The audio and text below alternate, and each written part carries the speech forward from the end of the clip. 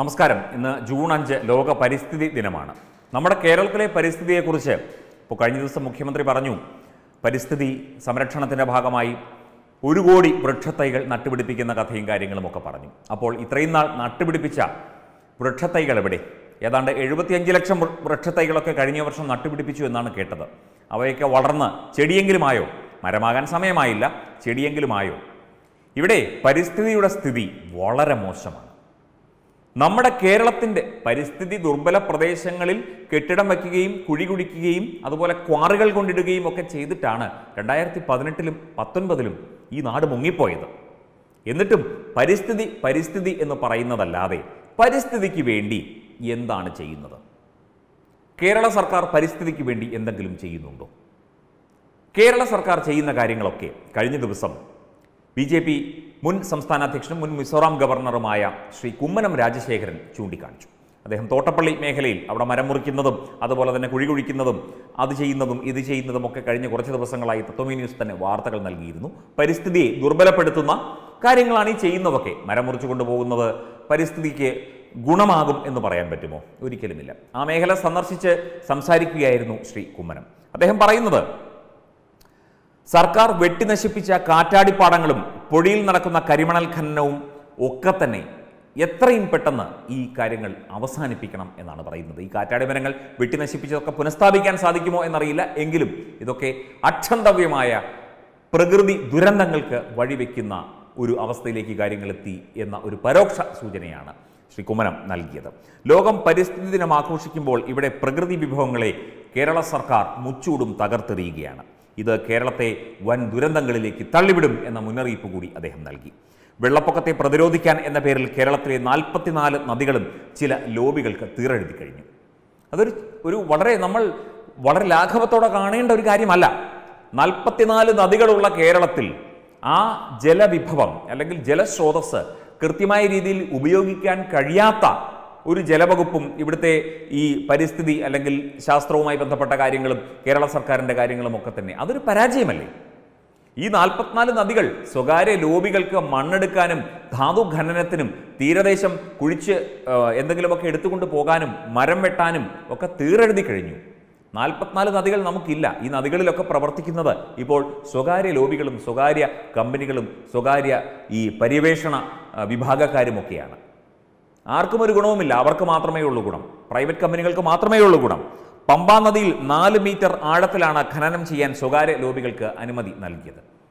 പമ്പാ നദിയിൽ 4 മീറ്റർ ആഴത്തിൽ. ഒരു സാധാരണഗതിയിലുള്ള നദിയിൽ 1.5 മീറ്റർ അല്ലെങ്കിൽ 2 മീറ്റർ വരെയൊക്കെ ഖനനം ചെയ്യാനായിട്ട് കേന്ദ്ര വനം പരിസ്ഥിതി മന്ത്രാലയത്തിൻ്റെ അനുമതിയുള്ളൂ. ഇത് 4 മീറ്ററാണ് കുഴിക്കുന്നത്. അതും ഇപ്പോൾ കേരള സെറാമിക്സ് ഒക്കെയാണ് ഇത് കൊണ്ടുപോകുന്നതെന്ന് പറയുന്നു. കണ്ണൂരേക്ക് എന്തിനാണ് ഇത് കൊണ്ടുപോകുന്നത്? കണ്ണൂരേക്ക് കൊണ്ടുപോകുന്നതിൻ്റെ ആ മുതൽ മുടക്കും കാര്യങ്ങളുമൊക്കെ ഈ കേരള സെറാമിക്സ് എന്ന പൊതുമേഖലാ കമ്പനിക്ക് മുതലാവുമോ? മാത്രമല്ല വേറൊരു സ്വകാര്യ കമ്പനിക്ക് ഈ കേരള സെറാമിക്സ് ഇതൊക്കെ മറിച്ചു കൊടുക്കുന്നു എന്നും ആരോപണമുണ്ട്. വെള്ളാപ്പള്ളിയിൽ കൺസ്ട്രക്ഷൻസ് എന്നോ മറ്റോ പേരുള്ള ഒരു സ്വകാര്യ കൺസ്ട്രക്ഷൻ കമ്പനി ഇതിൻ്റെ സബ്ബായിട്ട് ഏജൻസി ഏറ്റെടുത്ത് അവർക്ക് വേണ്ടിയാണ് ഈ കേരള സെറാമിക്സിൻ്റെ മറവിൽ പമ്പയിലെ മണലും മറ്റും കൊണ്ടുപോകുന്നത് മണൽ മാത്രമല്ല ധാതുക്കളുമാണ്. മണലിനൊപ്പം ധാതുക്കളും ചെളിയും എക്കലുമാണ് കൊണ്ടുപോകുന്നത്. ഇത് പ്രകൃതിയുടെ സന്തുലിതാവസ്ഥയെ തകർത്ത് തരിപ്പണമാക്കും. അതിന് യാതൊരു സംശയവുമില്ല. എന്നിട്ടും ഇവിടെ നദികൾ തീരെഴുതിക്കൊണ്ടിരിക്കുന്നു. എന്നിട്ടും ഇവിടെ പരിസ്ഥിതിയെക്കുറിച്ചും ഒക്കെ വലിയ വലിയ വീരവാദങ്ങളാണ് അടിക്കുന്നത്. 1 കോടി മരം ഇപ്പോൾ വച്ചു പിടിപ്പിക്കും. ഇത്രയും നാളും വിവിധ സർക്കാരുകൾ കേരളത്തിൽ മാറി മാറി ഭരിച്ച സർക്കാരുകൾ നട്ടുപിടിപ്പിച്ച മരം ഒക്കെ ഉണ്ടായിരുന്നെങ്കിൽ ഇവിടെ വലിയ നിബിഡ വനമായി മാറിയേനെ കേരളം. നമുക്ക് മഴയ്ക്കും അല്ലെങ്കിൽ നമുക്ക് മറ്റ് പ്രകൃതി വിഭവങ്ങൾക്കുമൊന്നും ഒരു കുറവും ഉണ്ടാകുമായിരുന്നില്ല. മരം നട്ടുപിടിപ്പിക്കും, ചുറ്റും ഒരു വേലി കെട്ടും. ഇതൊക്കെ കോൺട്രാക്ട് കൊടുത്തിരിക്കുക. വേലി കെട്ടുന്നതും മറ്റു കാര്യങ്ങളും അതിൻ്റെ പരിപാലനം 1 മാസം നോക്കും. അത് കഴിഞ്ഞാൽ മരം കരിഞ്ഞുണങ്ങി അതിൻ്റെ പാട്ടിന് പോകും. ഇതാണ് ഇവിടെ നടക്കുന്നത്. എന്നിട്ട് പറയുന്നതോ പ്രകൃതി അതാണ് ഇതാണ്, മരങ്ങൾ വച്ചുപിടിപ്പിക്കും, പ്രകൃതിയെ പച്ചപ്പ് കൊണ്ട് പുതയ്ക്കും എന്നൊക്കെയാണ് പറച്ചിലും. ഇതൊക്കെ പറച്ചിലിലും രേഖകളിലും എഴുത്തുകളിലും മാത്രമേ ഉള്ളൂ. വിവിധ വകുപ്പുകളുടെ ഏകോപനം പോലും കൃത്യമായി നടക്കുന്നില്ല എന്നുള്ളതാണ് വാസ്തവം. പ്രളയത്തെ പ്രതിരോധിക്കാൻ ഭാവാത്മകവും ശാസ്ത്രീയവുമായ സംവിധാനങ്ങളാണ് നടപ്പിലാക്കേണ്ടത് എന്ന അഭിപ്രായം കൂടിയുണ്ട്. തീരദേശ ജനതയുടെ കിടപ്പാടവും തൊഴിൽ ലഭിക്കുന്ന ഹാർബറും സംരക്ഷിക്കാൻ സർക്കാർ തയ്യാറാകാതെ ഖനനം മാത്രം ഈ മേഖലയിൽ ലക്ഷ്യമിടുന്നത് എന്തിനാണ് എന്ന സംശയം ശ്രീ കുമ്മനം രാജശേഖരൻ ചോദിക്കുകയുണ്ടായി. ഇത് കോടികളുടെ തട്ടിപ്പും വെട്ടിപ്പും നടത്താനുള്ള സർക്കാരിൻ്റെ കുതന്ത്രങ്ങൾ മാത്രമാണ്. ഇവിടെ നിന്ന് IRE കൊണ്ടുപോകുന്ന മണലിന് യാതൊരു കണക്കുമില്ല. ഇന്ത്യൻ റയർ എർത്ത്സ് എന്ന് പറയുന്ന ആ ഒരു കമ്പനിയുണ്ട്. അത് സർക്കാർ അധീനതയിലുള്ള കമ്പനിയാണ്. അത് കൊണ്ടുപോകുന്ന ഈ മണലിന് യാതൊരു കണക്കുമില്ല.